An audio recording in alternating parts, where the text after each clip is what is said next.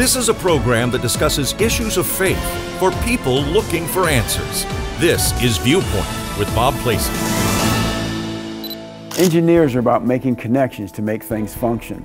Dr. Michael Andrews is an engineer who loves Jesus, and he's written a book to help us with the engineering to better connect with others. He shares this insight from his book, The Influential Christian. Your first chapter, Connecting Hearts, doesn't sound like something an engineer is going to get involved in. How did you bridge that gap from your engineering brain over to something that's talking about empathy, connecting hearts, listening to people rather than directing things? How did all that take place when you, it's like a second career here, right? You're right. You're absolutely right. Empathy is hardly my native language. As an engineer, that is not something that was innate for me. But I've always been a curious person, and I've always been interested in learning and teaching and helping other people teach. And so that's kind of the avenue through which I started looking into these things, because I was curious about it. What made people who were good influences tick? And I arrived at empathy being the key ingredient, and so began a search of how to do that.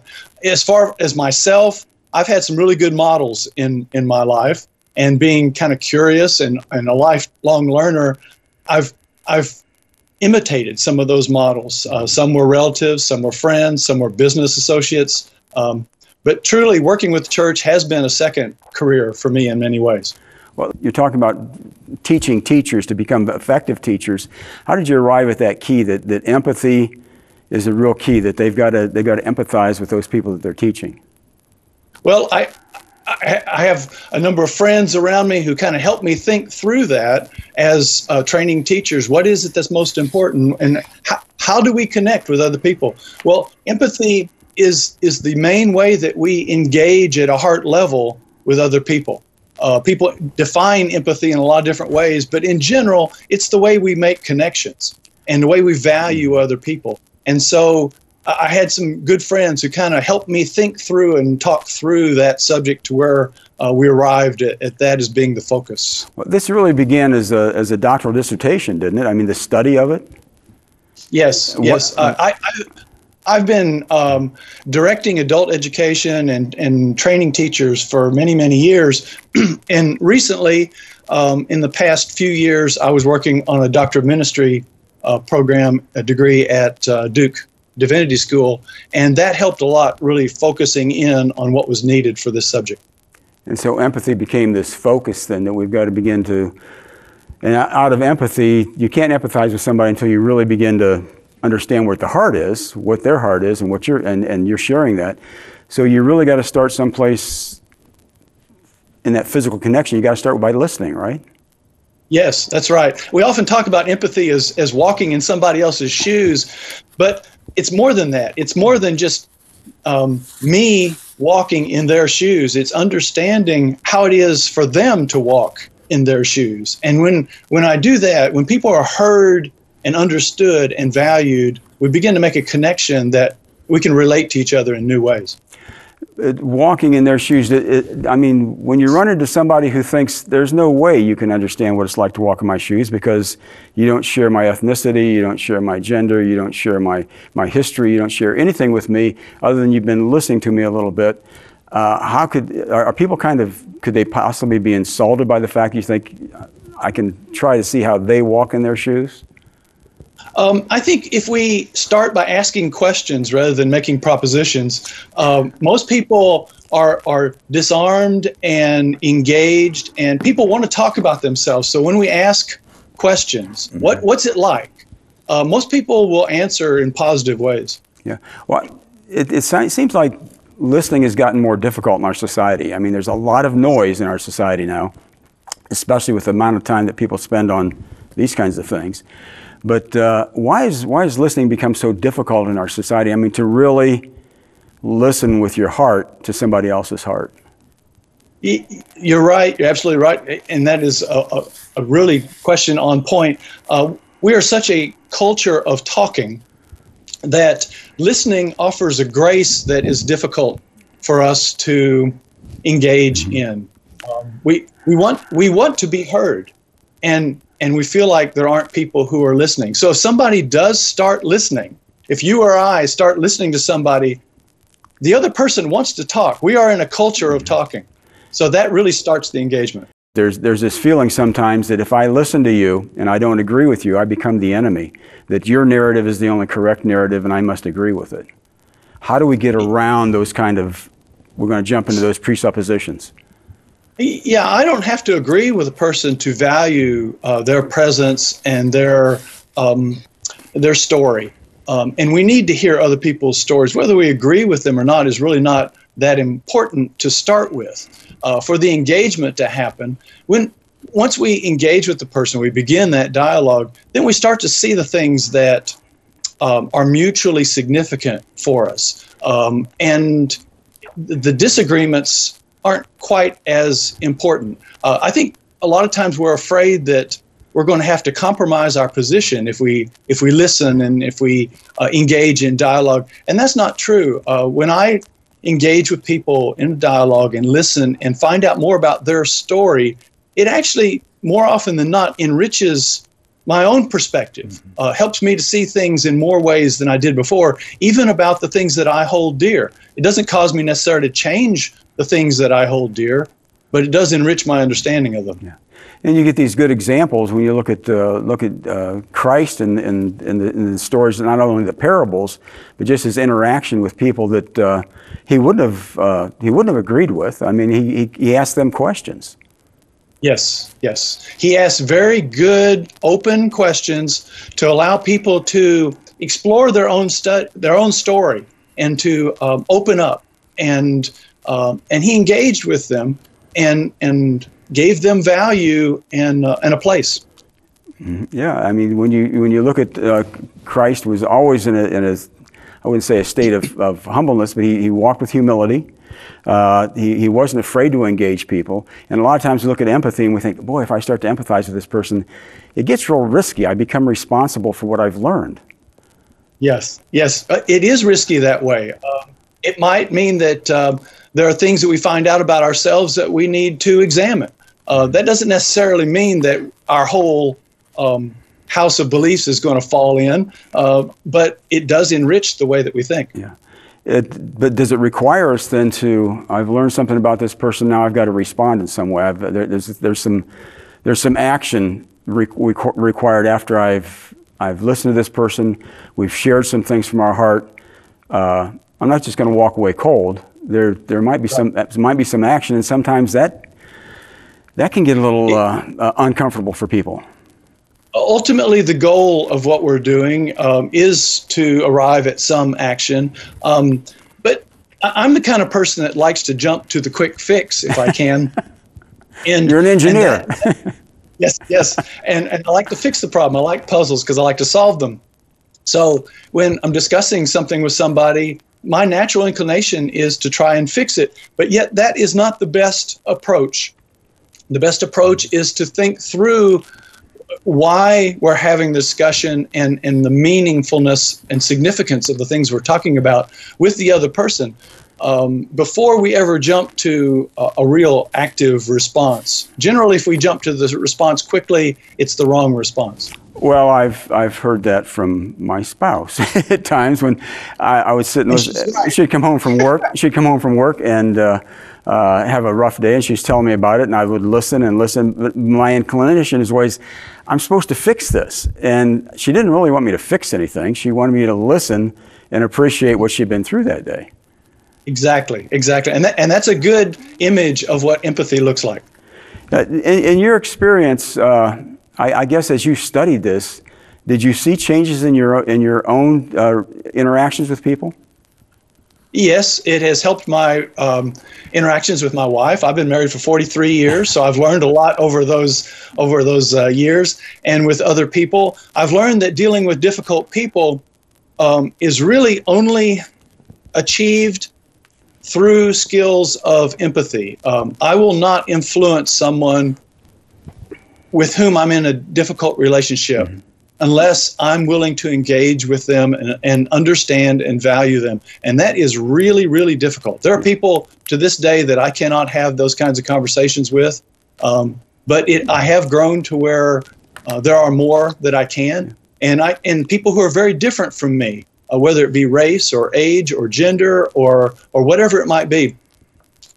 Understanding where they're coming from, what their story is the first step toward really bridging the divides that we have. There's people in our lives that I don't want to say we know that we're never going to communicate with. It's hard to listen to them because you're a regular person. They might be an in-law. They might be they could be a relative, somebody at work. How do you kind of maneuver that area? It's not always easy, and that is a question for our relationships that's really important. I think showing acts of empathy are always helpful. We won't always connect with everybody that we try to engage with because it's a mutual engagement that's important. Yeah. And so both sides are important. But every time that I extend empathy, every time I extend valuing or listening or trying to understand the person as they see the world, it always helps. It may not get all the way there. That may be for another time, but it always helps. Yeah. How do we kind of, I don't know what you want to signal, but how does that speaker, the person that you're listening to, the speaker, do they need to know that you're understanding and appreciating what they're saying? How do you communicate that to them that you are seriously trying to understand where they're coming from? Most people will know right away whether you really value them. That's something you can't really fake well. I've seen explanations of how to act like you're being empathetic by doing eye contact and leaning forward and acknowledging what the person's saying. If you really do value the other person, you're going to do those things naturally because you are interested, because you do value them.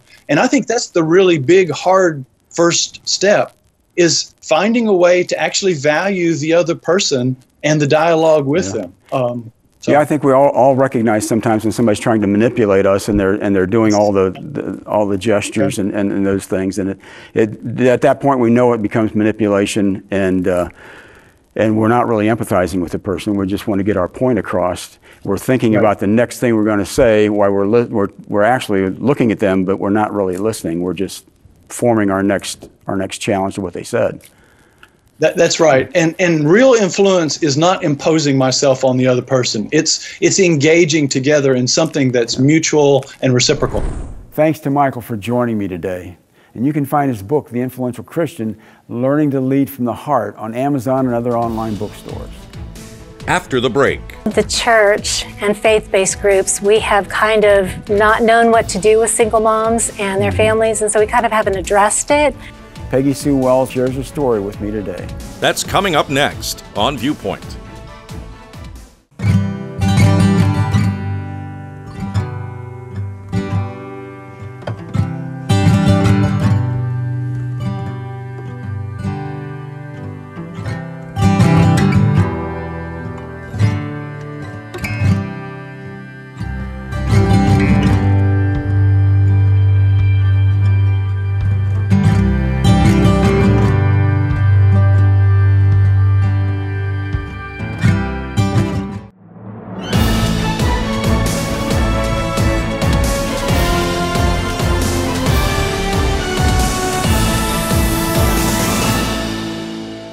My guest today found herself a single mom when her husband left her after many years of marriage. Peggy Sue Wells went on to raise her family and began writing books to encourage other single moms. She shares her story with me today. The 10 best decisions. How do you arrive at, first of all, there's only 10? There's only 10. Yeah, and actually that was a spinoff with my co-author, Pam Farrell, because Bill and Pam Farrell have written a lot of the 10 best decisions for parents and singles. And I'm like, what about single moms? And so we put it together.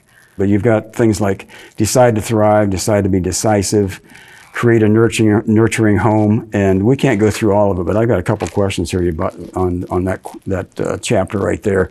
You're talking about emotions and the relationship glue. If we stifle our emotions, if we shut them down, that it's okay to be angry. We're talking about people that have been through a whole lot as single moms, and that you're giving them, I guess, the permission to experience their emotions. And God said, be angry and sin not. Anger is not a bad thing. It's actually God's gift of extra adrenaline that we use then to right a wrong. Yeah. And so it's a good thing. And we get used to stuffing our emotions, and that's not healthy either. But what happens with single moms and their kids is when you have that serious core relationship that blows apart, the moms and the kids go into trauma. And so we have trauma brain. And so the thinking part of our brain goes offline, and we go back into fight, flight, freeze, or please. And that's what we're operating out of. And so sometimes we'll look at single moms and we're like, what is she thinking? And we'll look at her kids and we're like, what are they thinking? And they're not. It's physically impossible because they're reacting. Because if you're like running from a bear or if you've got a fire, you want to react. And so we're back in trauma brain, and trauma brain causes those type of odd reactions. And kids wind up down at the principal's office more often, and so that's the myth of single moms are not good moms. But what's actually happening is the kids are in trauma, and that's how it comes out. And so if they're with principals and teachers that understand bad behavior is not bad kids, it's bad behavior is broken hearts, then we can start making some progress. And if you look at the stats, 50% of kids raised in a single parent family, and you look at those stats, and it's the same thing inside the church and outside the church. There's a lot of self-help books written. What gave you the energy to do this and the background to do this, and at the same time, why is this one special?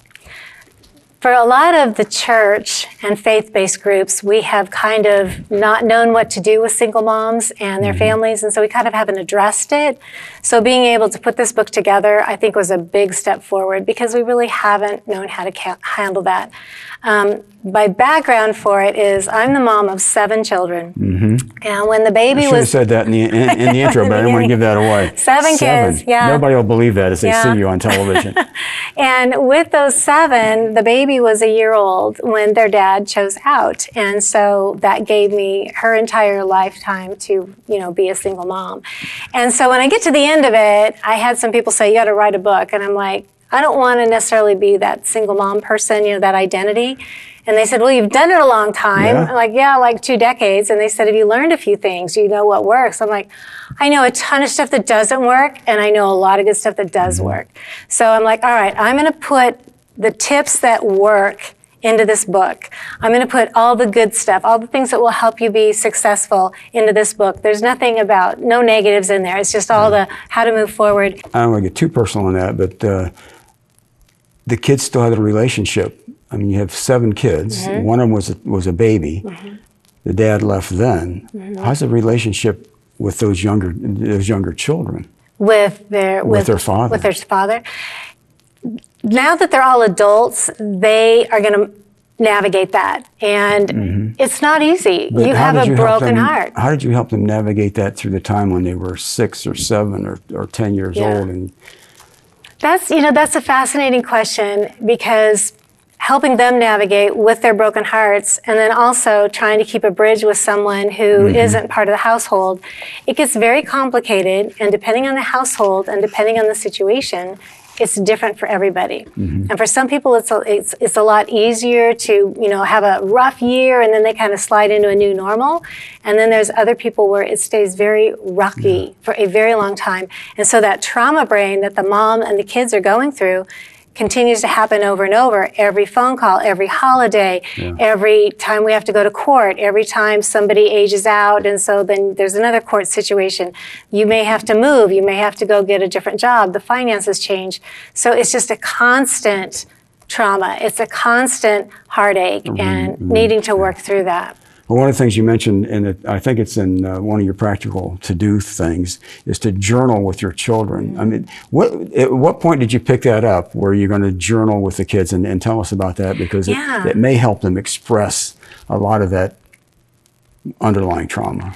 Because I have the 7, it's easy for me to look at how each child is wired differently. And so I have some extroverts like their mom, and then I have some very deep introverts. And then I had some kids that it's like, it was hard for them to voice what they were feeling, Sure. but they could write it. So I'm not sure where the idea came from, but I did get a blank book, and I just wrote in the front of it, and I said, this is for you and I to write back and forth in. Whatever you want to say, you can say it. And I will not be checking for grammar or spelling or handwriting. That's all, this is all skate. You get a get out of jail free card on that. And so I would write something to them, set it next to their bed.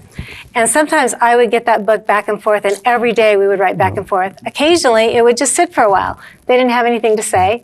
And so then it would be kind of dusty, and then maybe somebody would then rewrite in it again. But I would get questions like, why doesn't my dad love me? And what should we do for Christmas gifts this year? And how are we going to handle this holiday coming up? And so it was a lot easier for some of the kids to write it than to be able to talk it. When you're talking about that and the children being able to trust you now, you're the leader of the family. How do you give them that confidence that there's no male in the house? There's no alpha male, but you're not playing both roles. You're the mom. Yeah, right. You can't be the alpha male, but you can be the mom. How do you give them that trust? Because you deal with that.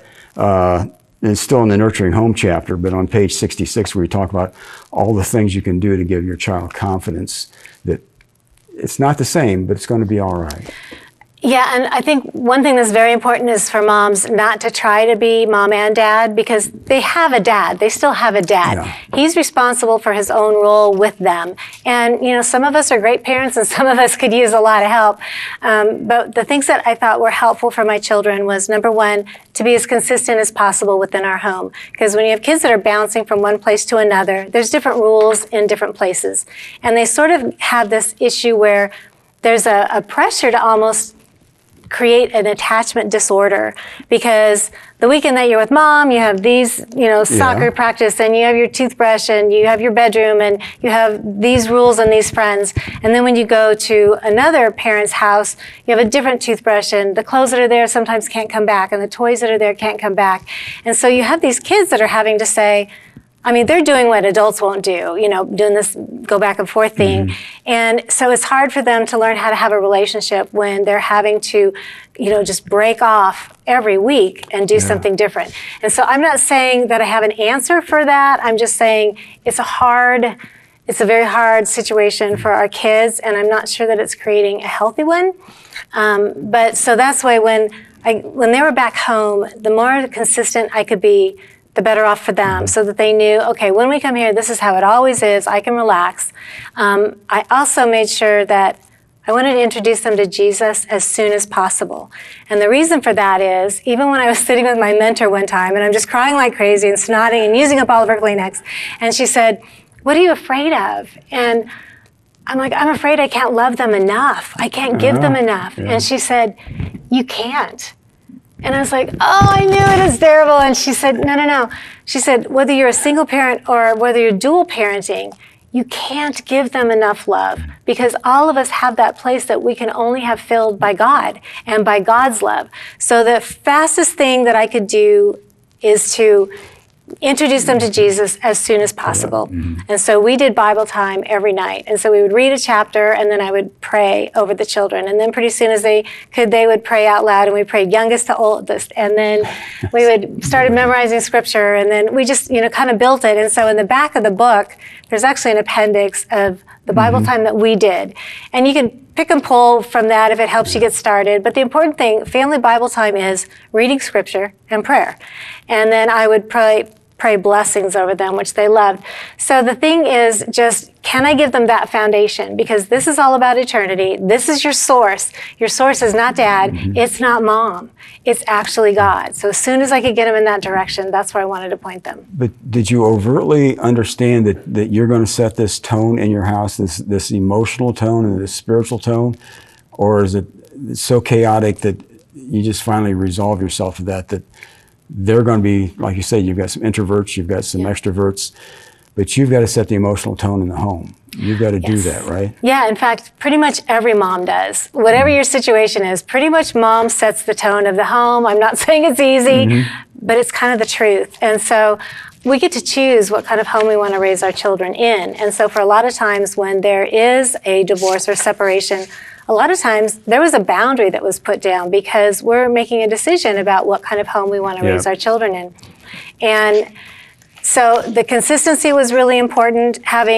We had like 4 or 5 just rules. These were the rules. You don't call somebody a name. You don't hit. You don't take something that's not yours, because your things are your things. And so if a sibling wants, they have to get permission. And if they break it, they have to fix it, or they have to replace it. And then there was also no deliberately disobeying mom and no lying. So those were the household rules. That was it. And so we just kind of like all, knew that was where we were going to do as our foundation. And I remember one time in the morning, I was getting dressed, and I could hear some scrapping going on downstairs. And so I come to the top of the stairs. I'm like, hey, what's going on? And the baby, she's like 4 or 5 at the time, comes running over, and she's standing at the bottom of the stairs, and she looks up at me and she goes, Josiah called me a name. And I'm like, that's odd, he doesn't normally do that. And I said, okay, what did he call you? He called me opinionated. It's like, well, that's not a name. That's the truth. That's your character. We had to do a lot of laughter. We had to have a lot of opportunity where, you got your homework done, but you also had time to play, and you had time to just relax. You had time to read, and you had time to be with your animals, and you had time to play music. And, what did we need to do to make the home peaceful? And then what could I do that would help the children know, in this place, you're going to have the home is an art studio for us. So you can explore, you can learn how to have relationships, we can talk about things, and you can test things out, but this is your place, and that you'll be safe here. And you've got, with 7, you had 6 in the home, right? With when your husband All left? 7. You had 7 at the time. Yeah. How old was the oldest? She was just starting work. She was 18. Yeah. So you've got some in the teens. Mm-hmm. And you're trying to set this tone, and you're setting the emotional tone for the home, and you've got the rules. They're all different. Yes. And they're coming to those rules from the different locations, and they're coming from those rules with a different mindset, and at different ages. How do you bring all that together? You can't sit down a 1-year-old and a 16-year-old and then give them those same rules and explain it the same way. How do you translate that, and what do you do when the rules are broken with a 1-year-old or a 16-year-old? How do you balance all of that?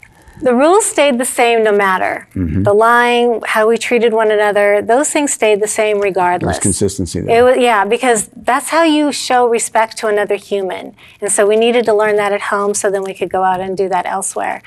And as far as, like teaching it to one kid over another, because they have different personalities, then with somebody, it needed to be a little bit stronger. And then with somebody else, it was a look across the room and they were like, I got it. So it's finding out the different personalities of the kids. I had a couple of kids that if they were kind of clingy, they were fine. If they weren't clingy, I had to look into it.